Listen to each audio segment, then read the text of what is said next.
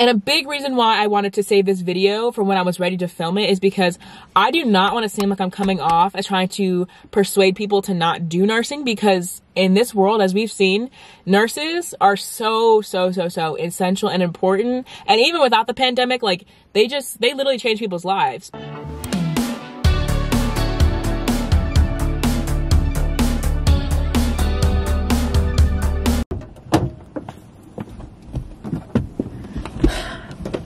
Okay, you can't see me. That's a great start. All right. Okay, just let me picking my wedgie on camera.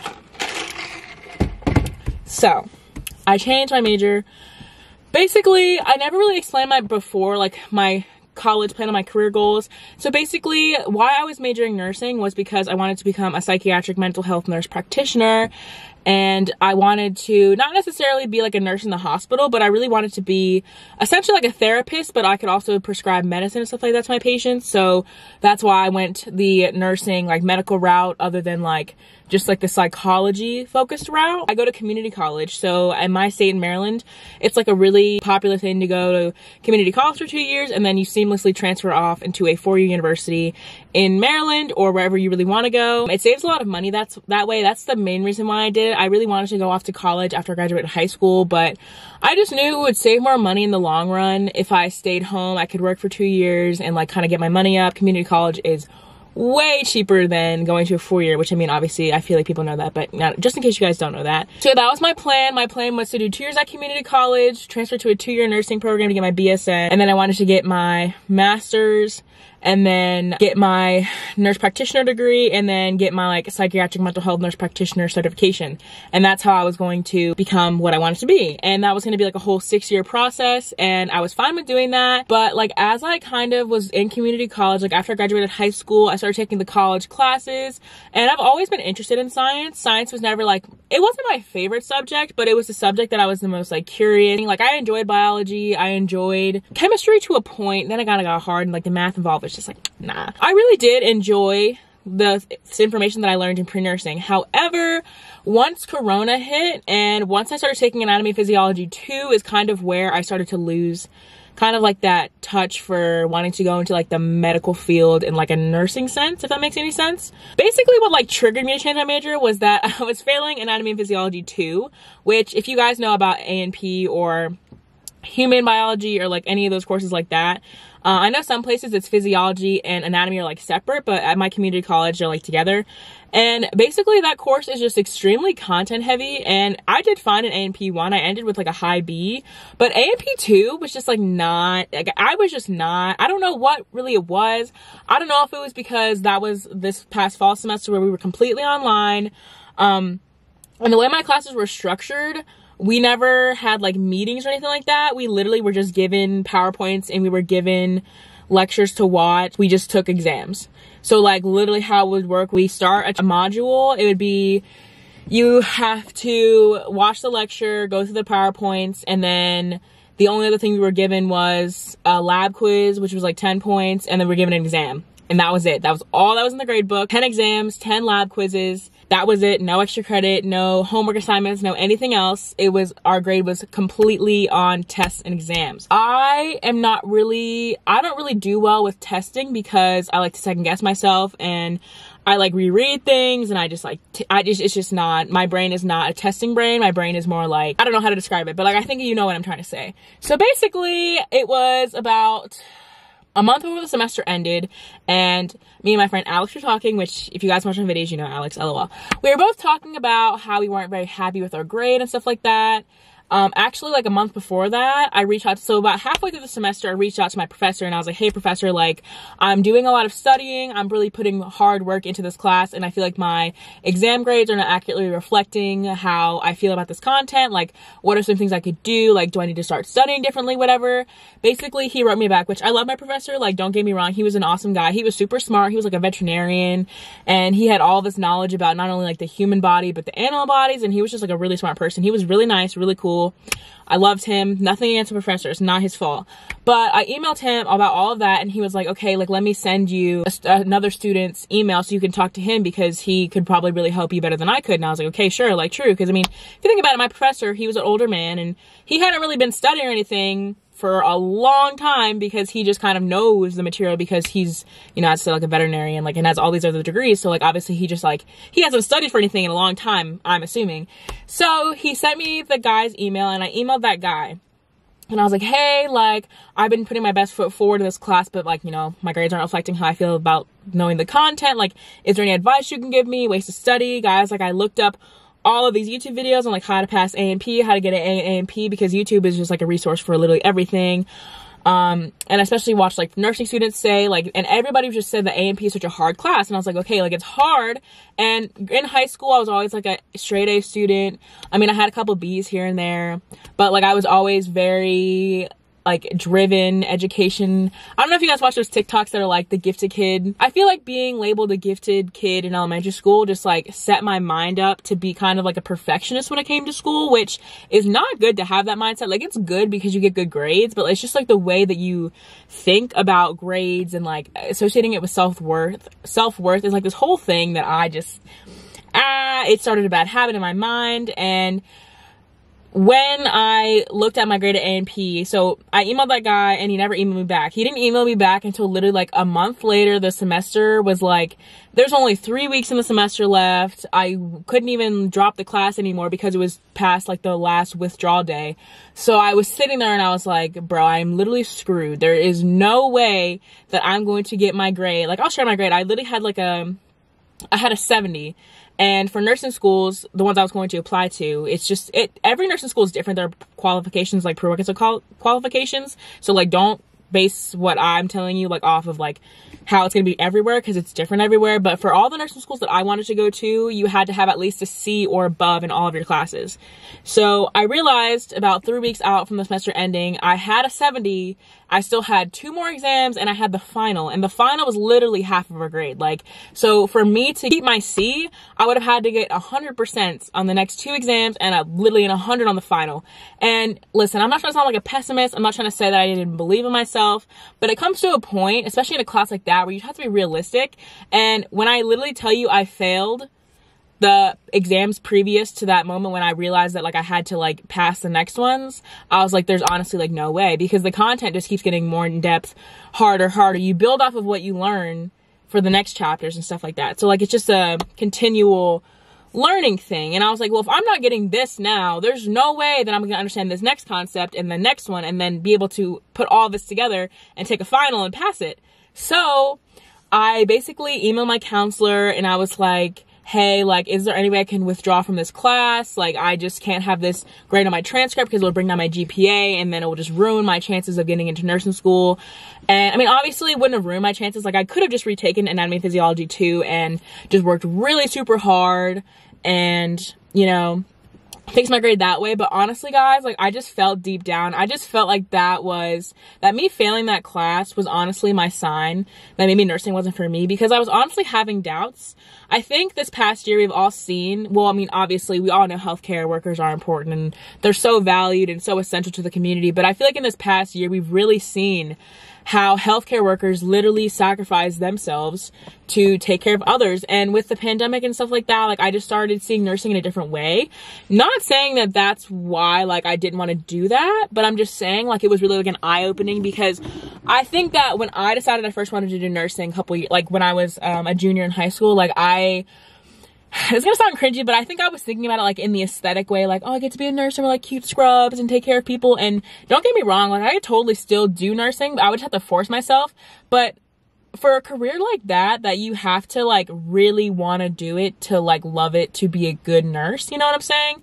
Like, you just have to have that passion deep down. And I mean, I could make that passion for myself, but I was losing the passion for it deep down. And I don't know if it was because I was like, it's different when you're doing classes for a major or like a job, instead of like actually like doing the job, you know what I'm saying? Like, maybe if I was having like hands-on like nursing training while I was in my prerequisites, I still would have been passionate about it. But I just was starting to think that maybe nursing isn't for me. Like, if I can't remember how blood flows through the body or how the heart pumps out blood, then like, how am I going to be a good nurse? You know, I was kind of thinking along those lines, which, I mean, obviously that's very pessimistic. And obviously, if I applied myself harder, I could have understood those concepts. But it just, I don't know. I think it was just also too because it wasn't coming natural to me. And like, as I said earlier, I'm like kind of a perfectionist when it comes to school. that's where it was kind of getting like really muddy for me and really weird, and I was just feeling really discouraged. And honestly though, I think a big part of it was the pandemic and the fact that basically I was teaching myself all of this stuff. I had no kind of class time. I reached out to my professor, reached out to the other person in my class, never really got the help that I needed. And I don't know, I was just like, I think this is my sign that nursing's just not for me, which could sound dramatic, but that's the honest truth about why I didn't do that. So yeah, I'm sorry if that was like complicated. I kind of told like 8 different stories within that story, but that is why I started making the action to change my major. No, I've gotten so many DMs about people asking me like, hey, how are you going to pursue nursing? Like what is your classes you're taking? Are you kind of following like a guide or whatever? Like, how are you structuring your pre-nursing classes? And I know a lot of you guys follow me for that reason. So I just felt like I owed it to you guys to tell you why I'm changing my major.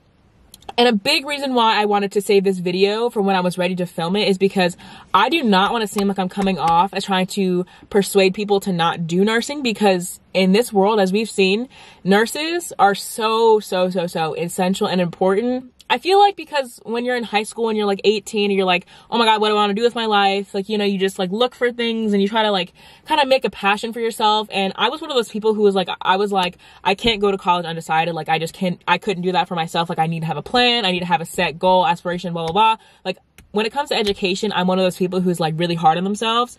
So I don't want to say that I chose nursing just to choose it, but like I was passionate about taking care of people. And the way that I'm going to be in the healthcare field now is because I have a passion for taking care of people.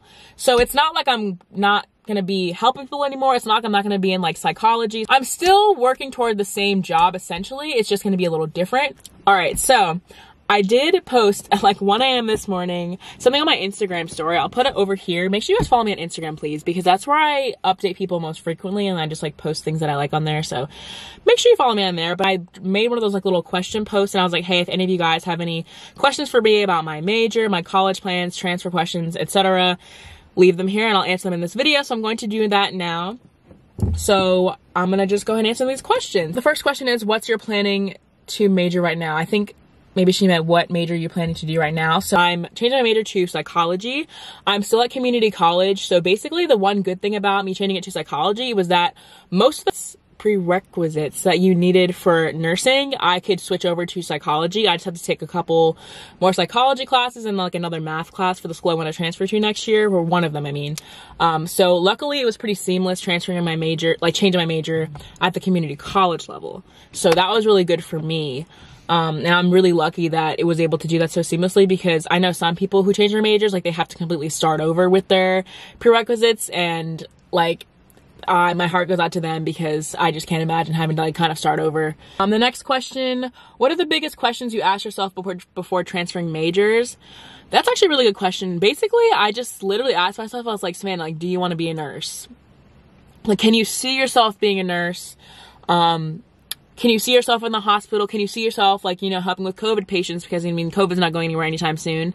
Can you see yourself, like, I was just trying to really just imagine myself as a nurse, and I just couldn't see it anymore like I used to be able to, like, 2 years ago when I graduated high school.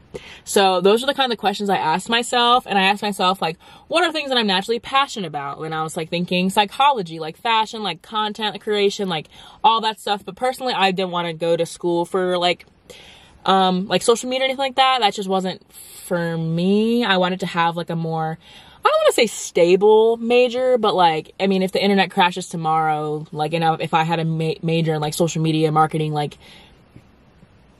you know, it's just kind of like one of those things for me. But if y'all study that, like, go off, period poo, period queen. I'm bowing on you. Love that for you.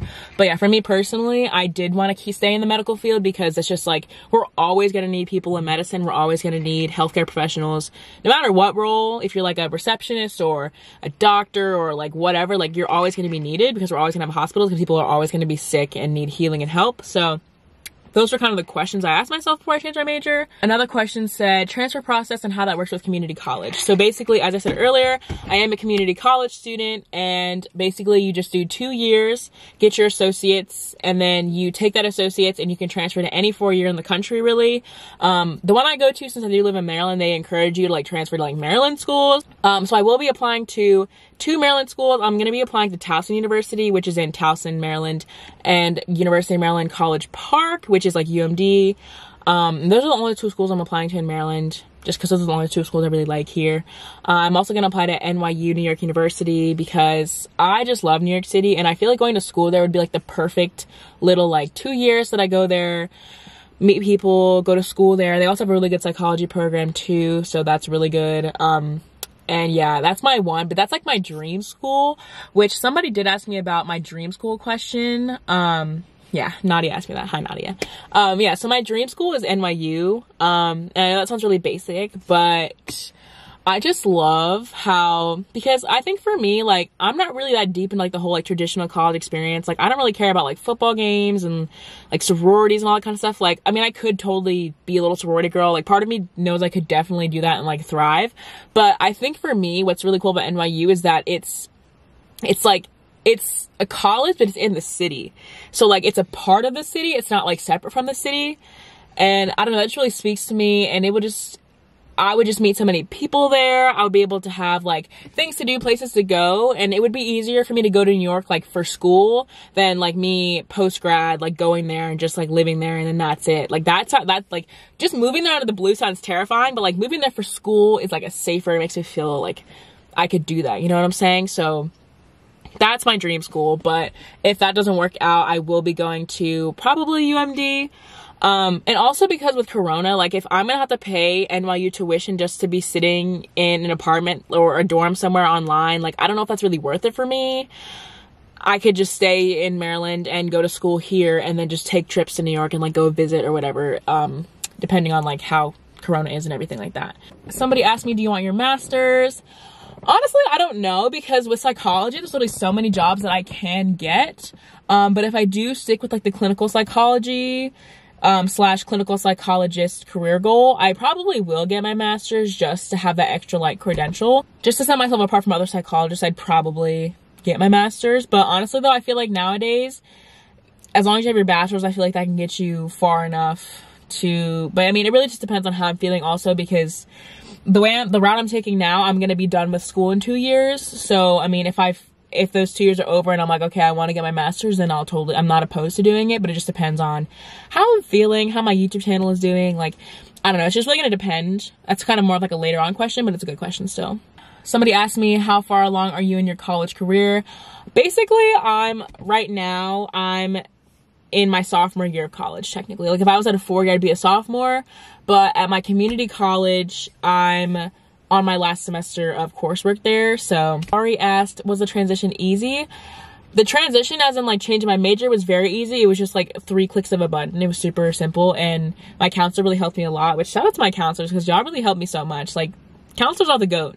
As for the transition between like community college and like a 4-year school, I have no idea how that's gonna go. I'm hoping it's gonna be pretty seamless, especially if I do stay in state. I hope it'll be really easy, because a lot of people do it, but I don't know. You guys will just have to subscribe to me and wait and see, because I definitely will be vlogging it, because I feel like there's also not a lot of like community college content on YouTube. I don't know.